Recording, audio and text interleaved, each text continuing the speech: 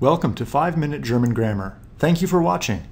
This presentation will introduce how to position direct and indirect objects in a sentence. In an earlier presentation, I mentioned that when using both a direct and indirect object in a sentence, the indirect object will come before the direct object if both are nouns. In this sentence, Ich gebe dem Mann das Buch. I give the book to the man. Dem Mann is the indirect object and das Buch is the direct object. You will also recall that the indirect object is marked by the dative case and the direct object is marked by the accusative case. But what if I want to replace one of the nouns with a pronoun?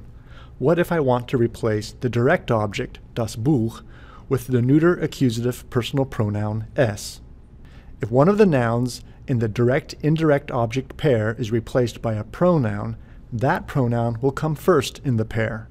For example, Ich gebe es dem Mann. I give it to the man. What if I want to replace the other noun with a pronoun? What if I want to replace the indirect object, dem Mann, with the masculine dative personal pronoun ihm? Regardless of which object comes first, the same rule will still apply. If one of the nouns in the direct-indirect object pair is replaced by a pronoun, that pronoun will come first in the pair. For example, Ich gebe ihm das Buch. I give the book to him. But what if both nouns in the pair are replaced by pronouns? How will that change the word order?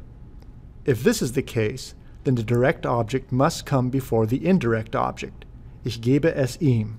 I give it to him. You will note that this order is the exact opposite of what we saw on the prior slide, when both objects were nouns. The 5-Minute German Grammar Series is produced by David Neville, Associate Professor of German.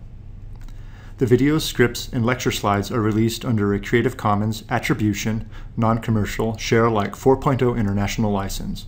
Don't be a square, remix and share.